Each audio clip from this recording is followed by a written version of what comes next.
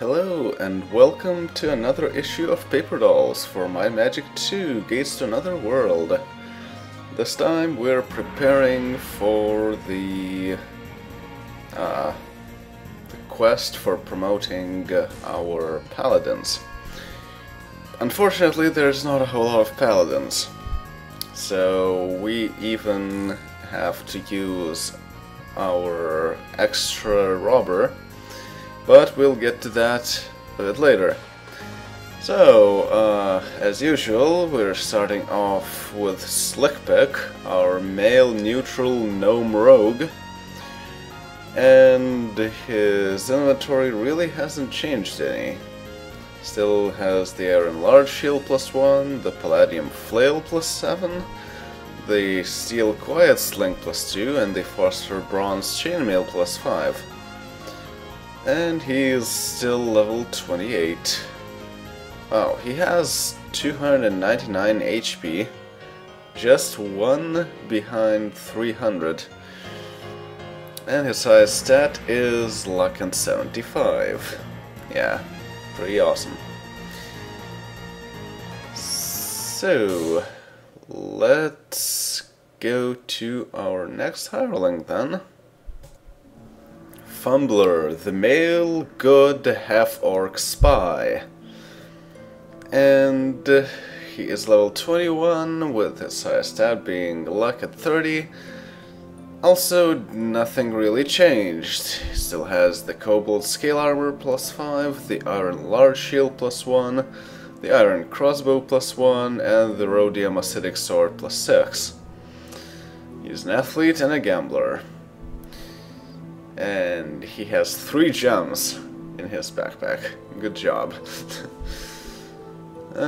Yeah, so generally the hirelings haven't changed a whole lot because it's much easier to simply not change their inventory, since they were on the last quest as well, and just update the inventory of the troops that I take into the battle anew.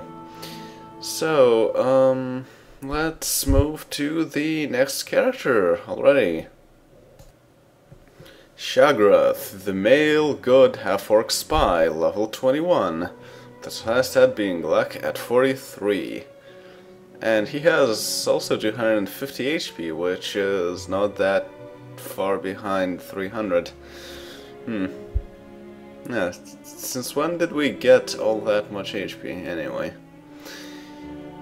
So, Shagrath's inventory also didn't change.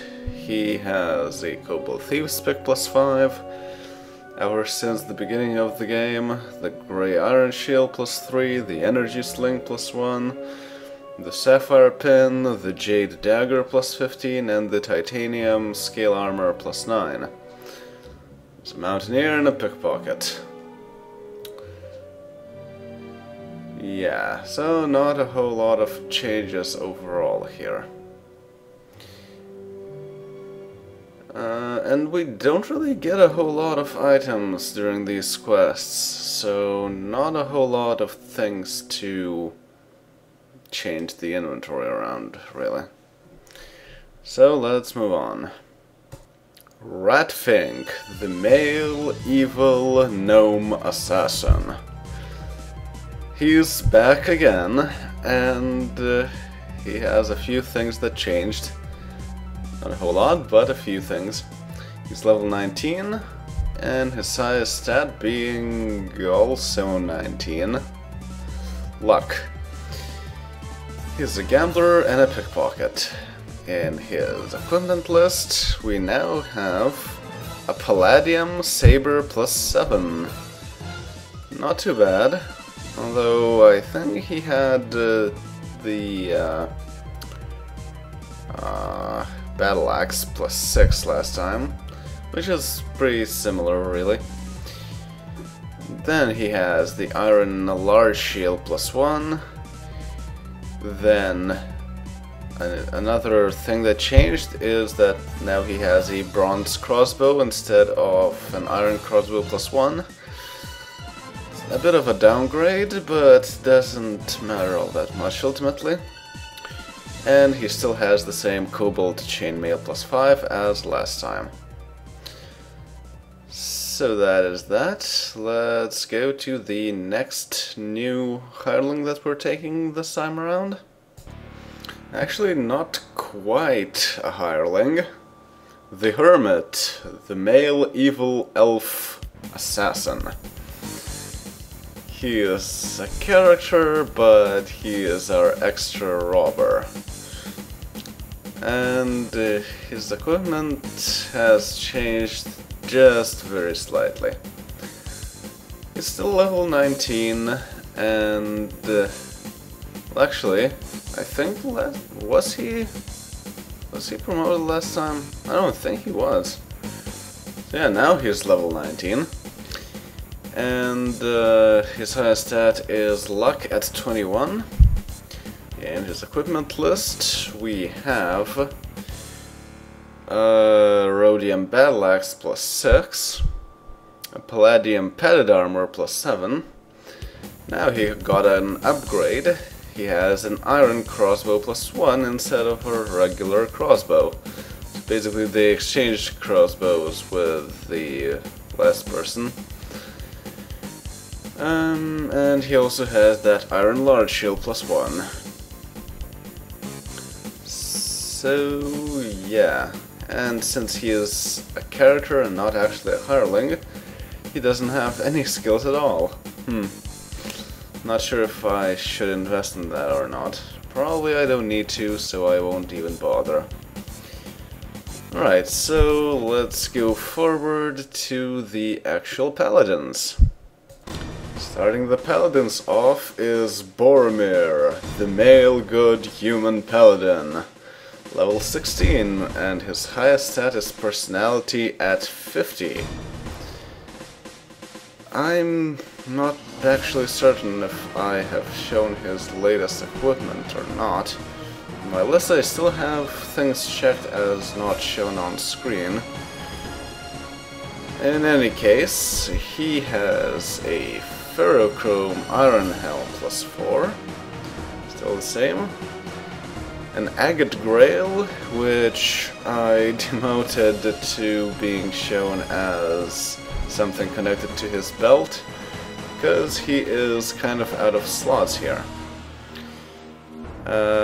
Chromium Great Bow +4, a Zirconium Great Hammer +8, a Rhodium Splint Mail +6, and the last item that Boromir now has, the Iron Phaser +2. Yes, he now has a phaser, and I intend to keep him equipped with it. Now the thing is that some of the ancient equipment is not really that good. Like phasers and ray guns only give you accuracy, so they're not that good compared to some of the other things. But just because they're ancient technology, I am intending to keep it equipped on someone at all times. Because it's ancient technology, yeah! Alright, so Boromir is also a soldier and a diplomat. So let's go forward to our new characters that I don't think I've ever shown on screen, because we never actually got to use them. The Paladin Hirelings. And both of those people are nobility. So first of all we have Sherman, the male good human paladin, who is actually also a prince. So he is level 13, with his highest stat being luck at 25. That's kind of weird for a paladin, but whatever. He's also fairly cheap, 1,200 per day, but he is level 13, so it makes sense. And I have him equipped with a chromium plate mail plus 4. Again, I have no idea what they mean by plate mail, but that should do. It's a plate with a bit of mail. Then a steel helmet plus 2. Then an iron short bow plus 1. Well, more like iron tipped short bow plus 1. Or a bow with arrows with iron tips, whatever you prefer. And lastly, the cast iron icicle plus 3. Yeah. So that is Sherman. He is also a crusader. Not really strange that he is a crusader, given that he is a prince and he probably gets to hear a lot about quests. And he is surprisingly a merchant. That is really weird because he doesn't need to be a merchant. Hireling merchants make no sense because they get things for free and they cannot buy things themselves. But okay, so let's move to the last character. Red Duke, the male evil human paladin. Level 11, and his highest stat is Might at 21. Again, not very typical for a paladin, although admittedly paladins do need quite a bit of might. So, with the design of Red Duke, I tried to have him be comparable to Sherman, in that since he is a duke, he still needs to have some poshness to him, but he shouldn't overshadow the prince. So I gave him a cape and some fairly ornate but not too over-the-top gloves and boots. And yeah, so I made sure that his style doesn't go too far and is not better than that of the prince, since he is not supposed to be allowed to look even more posh than the prince, and the prince himself is a pretty simple person. So that's what we have. In his equipment list we have some very interesting items. Most notably the new item that we got just recently, that is the Pseudo-Palladium Plate Mail plus 6.